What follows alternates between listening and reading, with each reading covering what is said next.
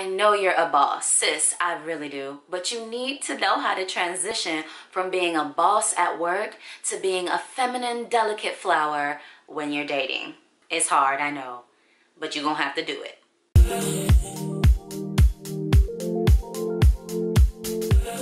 Guys, it's Kels here today, and I'm back with another video. Okay, today, I want to talk about transitioning from boss mode at work, like what you run in the show, to when you're out with potentially another boss and you need to tone it down a little bit and be a little bit more feminine and a little bit more delicate.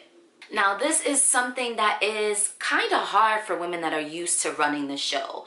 What got you where you are in terms of your career and what made you successful and appealing at work is not the same thing that's going to make you successful and appealing in your relationships. Now, I'm speaking to you guys like I'm the expert, but please believe me when I tell you, I am not the expert on this. This is something that I am continually working on, and I wanted to share it with you guys so that maybe it could help some of you guys as well.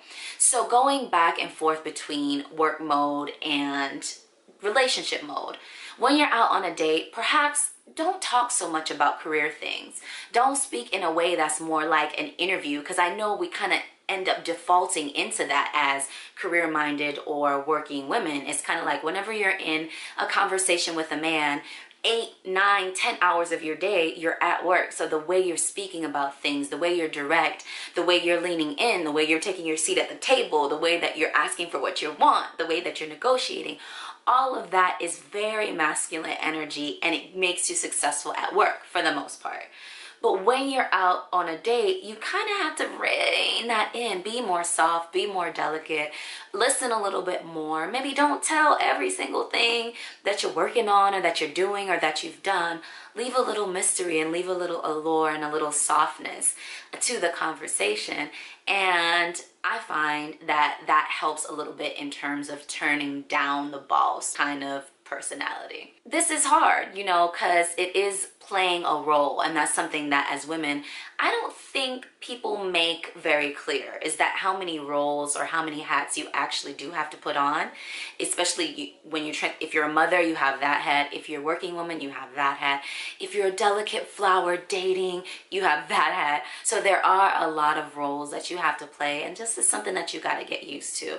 So maybe scroll through YouTube, maybe look at a couple videos on how you tap into more of that femininity and that softness, and bring that to your dates, bring that to your relationships, as opposed to being the kind of direct boss that you're used to being at work and that has made you successful at work.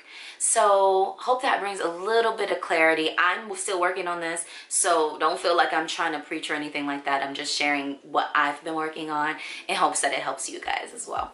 I do these videos so you know you're not out here alone in this sometimes crazy dating world.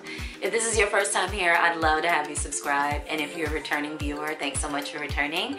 Hit the subscribe, hit the bell so you know when I upload, because YouTube, you do be tripping sometimes and not letting your subbies know when you upload. So hit the bell.